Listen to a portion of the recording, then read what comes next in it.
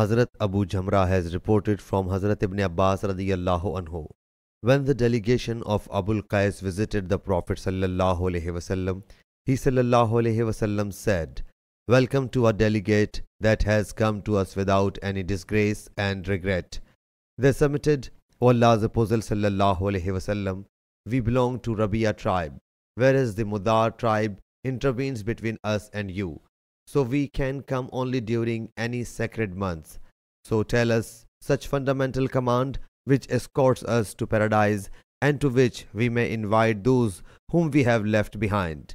He sallallahu alaihi wasallam thereupon said, "There are 4 and 4 things. Establish prayer, pay poor due, observe Ramadan fasting, and pay the royal fifth from the booty. Avoid hollow gourd, green glazed pitcher, hollowed wood vessels, and pitcher coated with pitch." Sahih Bukhari, Hadith number 6176.